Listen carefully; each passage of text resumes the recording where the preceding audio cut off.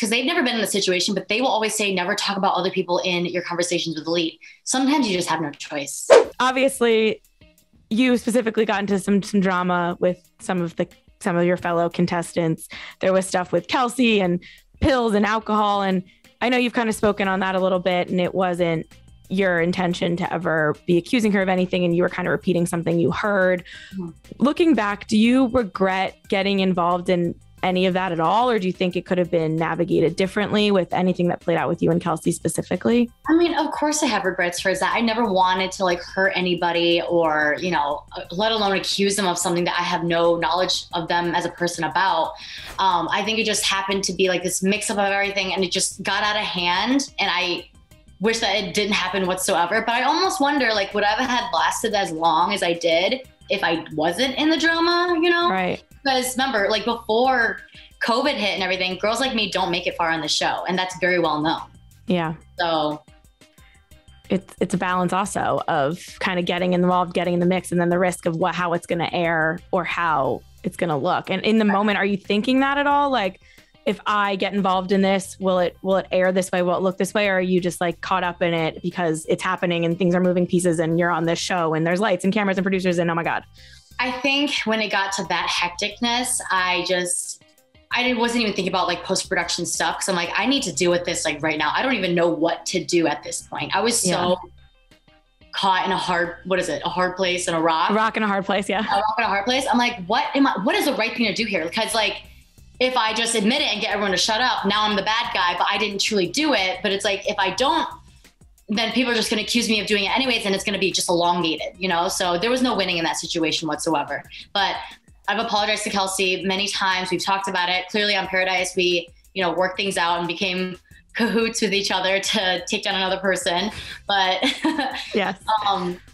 I think just the high stress of the show, it's a lot on people, and people forget that we're real humans that are dealing with this stuff in our real time. And then we have to rewatch it again, a way that it is edited that we have no control over. So it was just very difficult going through that. You know, I felt like I was really battling the world by myself, because no one, like, it was very hard for people to reach out to me because they didn't want to be involved with the villain. And like, I don't know, it was a very lonely and dark time in my life. But I think I don't regret it whatsoever. It made me a very strong person. So like now I don't even care what people say, which is a plus, but I wouldn't wish that upon anybody, because it sucked really badly. Yeah, I can imagine. And it was some of the Victoria P stuff. And you've kind of said, and you're not the first person who said this by any means, but you know, production plays a favorite. They've got a storyline to go. You've mentioned her name. And when you're filming that show, do you realize in the moment, oh, this girl is like, they really like her? You know, you mentioned people like you didn't make it far on the show in the past. Are you thinking that in the moment? Are you worried about how that's gonna happen? Or with someone like Victoria P, you're like, oh, they don't care, they're gonna make sure she goes in? Or is that something you realize now in retrospect as you've kind of been talking about this and thinking about it? It kind of solidifies it watching back, you know, but I knew it going in. Like for the entire time where we're quarantined, even before like actual COVID, we would have to stay in the hotel before filming. That was my biggest concern. I'm like, how am I supposed to compete with these girls when they're probably all blonde and all white, you know, and I can't ever change that about myself. That's not who I am, unfortunately. Well, fortunately, yeah, you know, I am proud of being an Asian person so much now. But it just puts in retrospect, like you can just tell who they favorite, and I wasn't one of them. Yeah. It just must be a hard thing to like wrap, because it's like they put you on the show and it's supposed to be like an even playing field. And there is partly Peter's feelings, but it's also partly like, what is the show looking for? And it's probably a lot of things.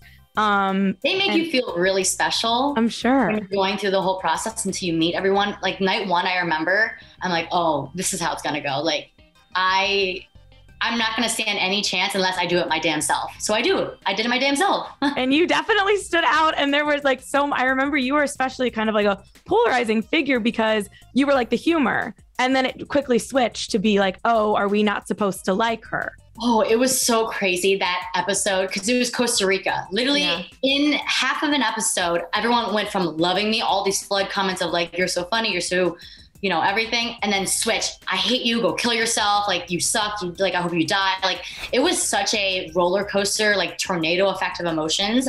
And you know, when you get on this stuff, like you want people to like you, that's just a normal instinct. But I just didn't expect it to be that magnitude. I knew I was going to get some slack for, you know, what happened because of the way it looks, but never the magnitude that it actually did. Yeah. So, and people are layered and complex, and you can be funny one minute and then maybe put your foot in your mouth another minute, but it is kind of hard to remember that because it's like you're watching a reality show, but it's produced. It's so complex, but it's also fun. And you can be on Twitter and say something funny without saying something insane. Like that's the difference. Exactly. My tweets are hilarious when I recap the shows, I think, but it's like, people are gonna be like, why is she being so mean? It's just like, we're all very multidimensional creatures, humans, you know, like I'm not going to be a perfect, funny, nice person all the time. Like it's not normal to be that way. Right. I'm going to get angry at some point. I'm going to get upset at some point, you know, and I'm not going to get along with everybody because that would be very bizarre and fake for everyone to get along with everyone every second of the day. Someone's going to irk you at some point. Like look at your sisters or like your brothers, you know, your own family. They're going to bother you at some point, but you love them, you know, and it's because like you're going to have a moment like we all do. And you're going to lash out, do some regretful things. And as long as you acknowledge that and use that to change, you know, how you react to future situations, I think that's what's more important. Yeah.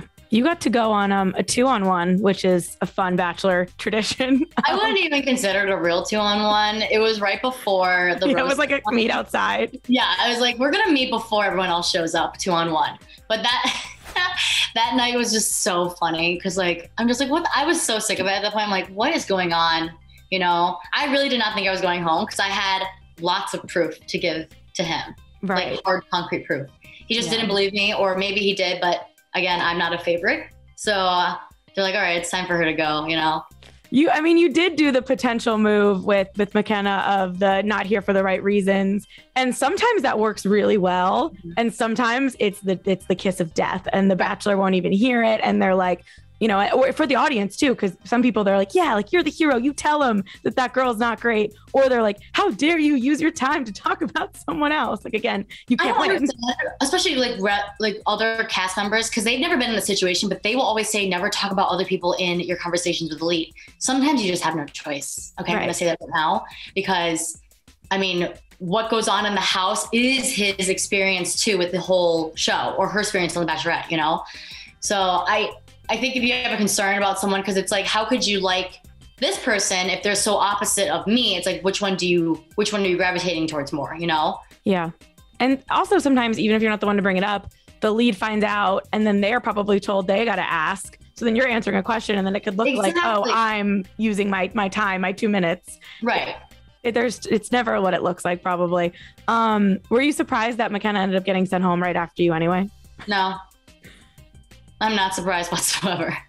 I hope the girl the best. I really do. Not everyone's just going to get along. I just know that her time was very short coming because in my opinion, she wasn't there for the right reasons. You know, we all want to find love. I think that's a given why we went on the show in the first place. But what you use with your time there, it's like, even I explained in previous podcasts, like she was always in front of the cameras, you know, and people on Reddit are going to be like, she keeps talking about McKenna, but it's like, you guys are asking me this. I'm answering a question. Like, I don't talk about her outside of. Why are you on Reddit, Tammy? Get off Reddit.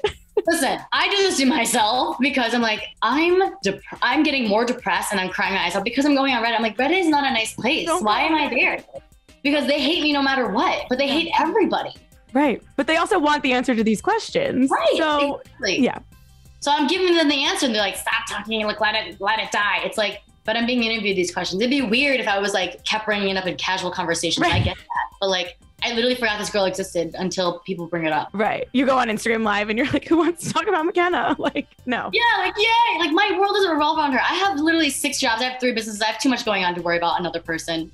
Yeah, no, I know. But I asked. So thank you for answering. Thank you. So, see, Sarah, everyone, Reddit, Sarah asked the question. Come for Sarah. Please don't. I'm scared of Reddit too, but I won't read it, so it's fine.